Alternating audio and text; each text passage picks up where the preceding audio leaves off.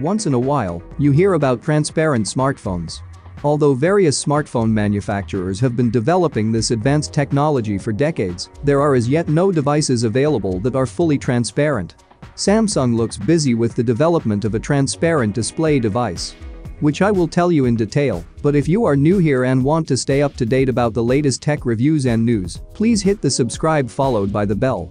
In January 2020, Samsung Electronics filed a utility patent with the United States Patent and Trademark Office. The patent was published on August 27, 2020, and describes the technology needed to create a transparent smartphone. Alternatively, the technology could also be applicable to other consumer electronics products, such as a TV, monitor, laptop, and game console. As a basis, an OLED display is used, which is characterized by low power consumption, high brightness, and a faster response time than conventional LCD displays.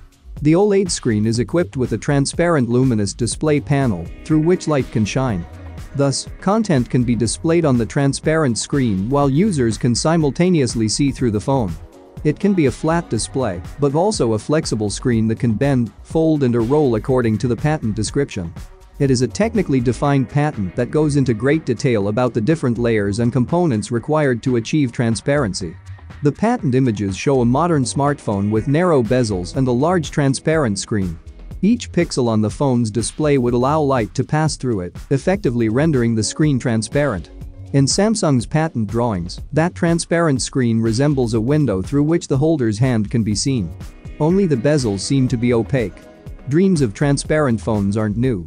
LG had a crack in 2009 with the GD900, but it only featured a transparent keypad. Sony Ericsson followed up with the Xperia Pureness, which, to its credit, did feature a transparent display. It wasn't very good though.